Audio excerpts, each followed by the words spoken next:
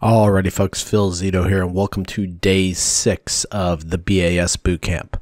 So what we're going to be looking at in today's video is we're going to talk about the internal setup of inputs and outputs. And then in tomorrow's video, we're going to start to look at the external setup of inputs and outputs.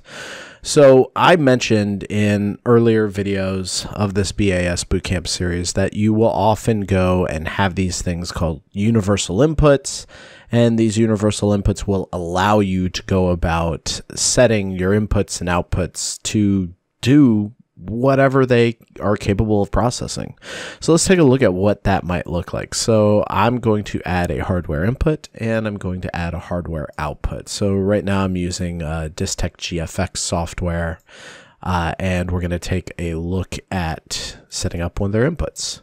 So we would go to the input and we would see that right here, and this is how they set it up, and different software is going to look a little different, but how they set it up is you'll have the name of the hardware input and then it'll show signal disconnected. Now this is a universal input, so it's going to give me multiple different types of inputs I can process.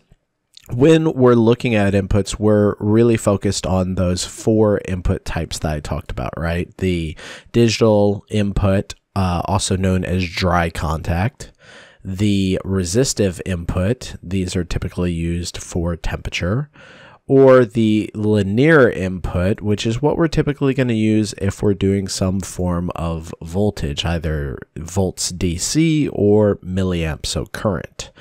Let's take a look first at digital input because it's definitely the easiest. So oftentimes when you're setting up a digital input, the things you need to know are just a handful of things.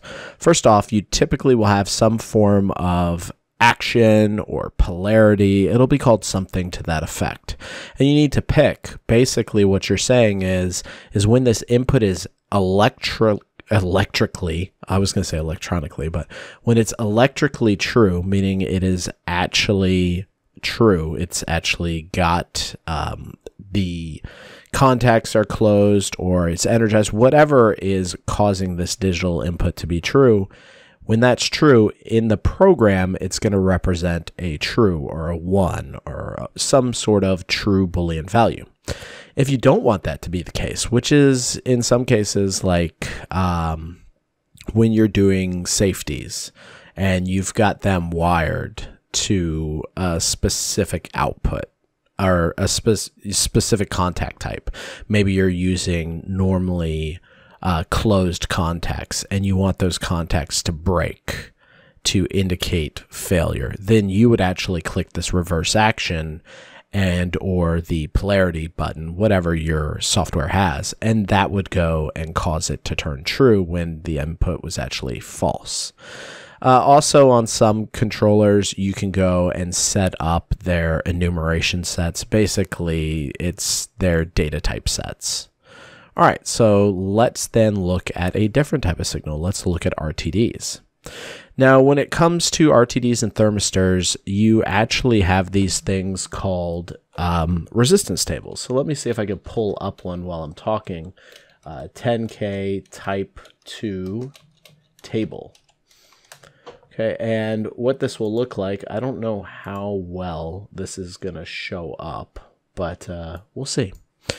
So basically what we can see right here is that for certain degrees Fahrenheit, there are certain ohm resistance, because remember, resistance is measured in ohms. We learned that in yesterday's video, or last week's video rather, day 5.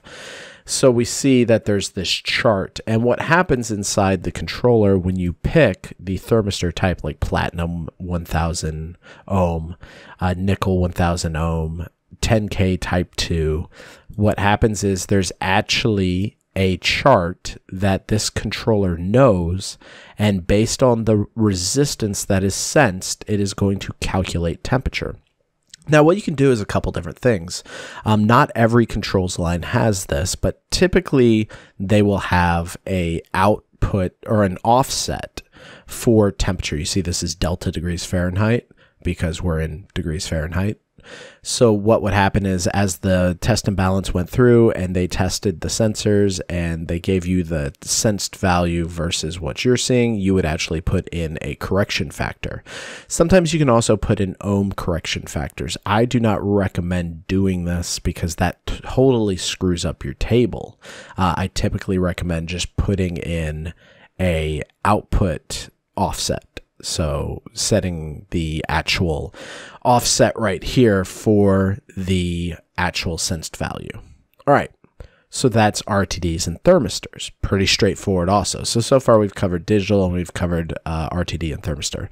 Now linear is something I see a lot of folks get really tripped up on. They do have a resistance because sometimes you will be using like a potentiometer to go and calculate a specific output, but we're not going to go through that because that's less common.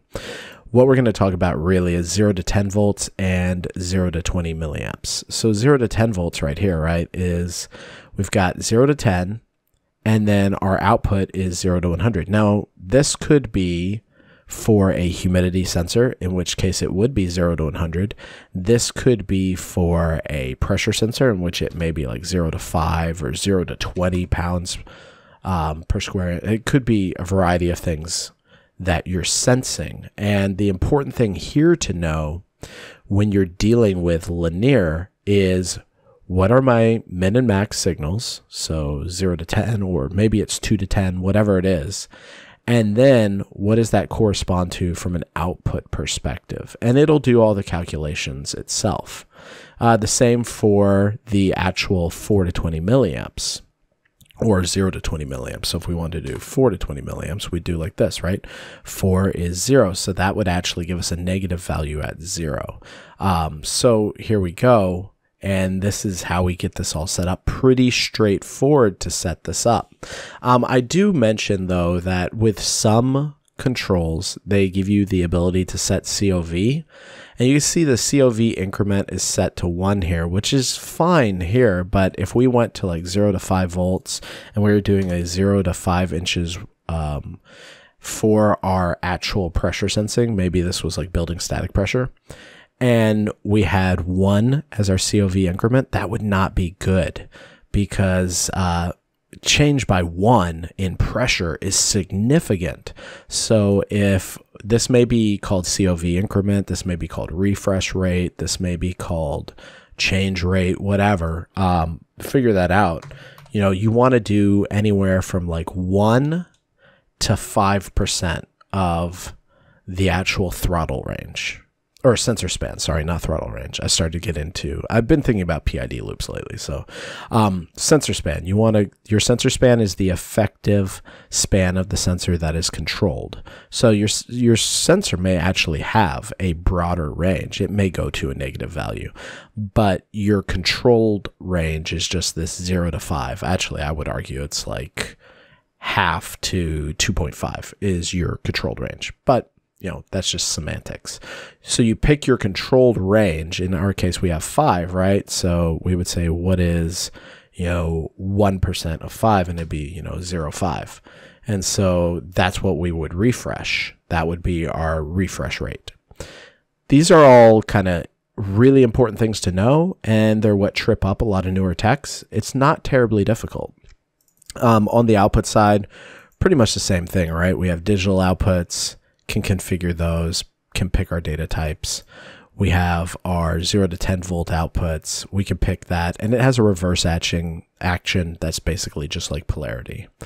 And then, we can have 4 to 20 milliamp. I didn't talk really about pulse because, outside of monitoring, metering, and things like that, it's not something we use a whole bunch. So I hope this was helpful to you, and I hope that this really helped you start to figure out how to do inputs and outputs. And if you have any questions, do not hesitate to go below the video and ask those. Tomorrow we will start to look at how do you wire these things up. Thanks a ton. Take care.